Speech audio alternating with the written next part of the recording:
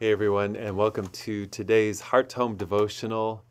And as always, it's a blessing to be here with you as we open up God's Word. God's Word is always exciting.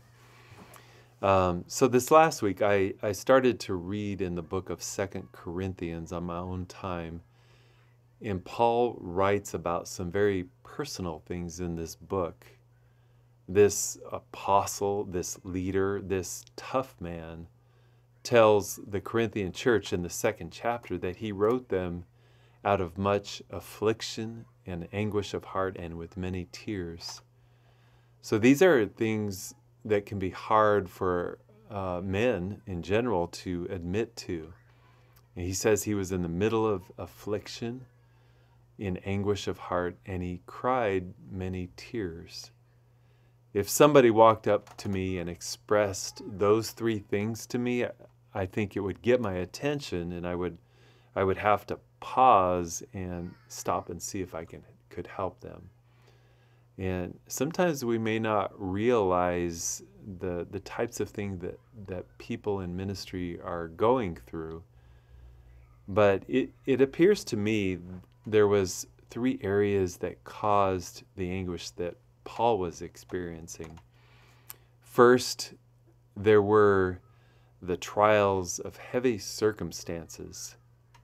In 2 Corinthians 1:8, it says, "For we do not want you to be unaware, brothers, of the affliction we experienced in Asia, for we were so utterly burdened beyond our strength that we despaired of life itself."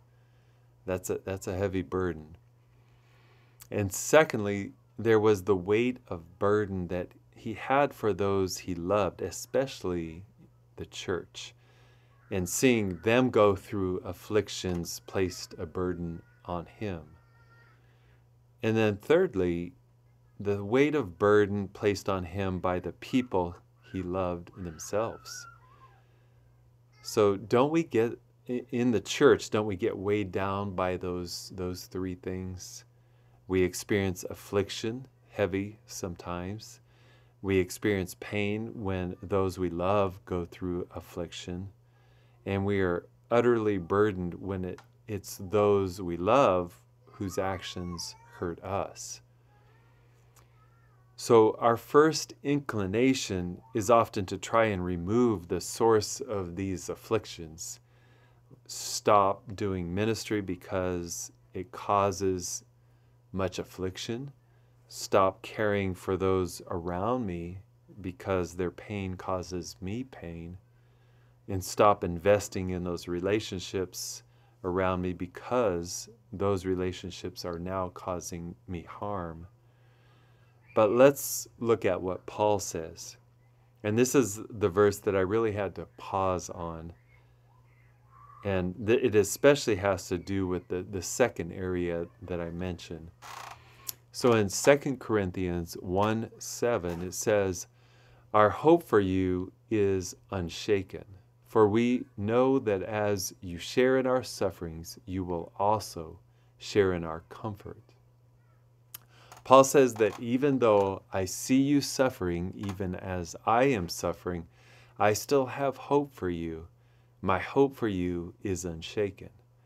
And often when that idea is expressed, it also says, even to the end. It's unshaken or steadfast, even to the end. It's hope that will not end no matter what or how long or how hard it is. He has this hope because he knows of God's comfort. And there's much to say about God's comfort, but I want to point out 2 verses to you in this Devo. Comfort is one of those words that we use so much that it may lose its impact at times. So in Acts 9:31, it says, "So the church throughout all Judea and Galilee and Samaria had peace, and it was being built up, and walking in the fear of the Lord and in the comfort of the Holy Spirit, it multiplied." So did you catch that? That the comfort of the Holy Spirit was no small thing. It was one of the building blocks of the early church. It should not be underestimated. And then in Romans 15:4, we read, "For whatever was written in former days was written for our instruction, that through endurance and through the encouragement of Scriptures we might have hope." So that word encouragement is the same word as for comfort. And the comfort of the Scriptures is intended to produce hope in us.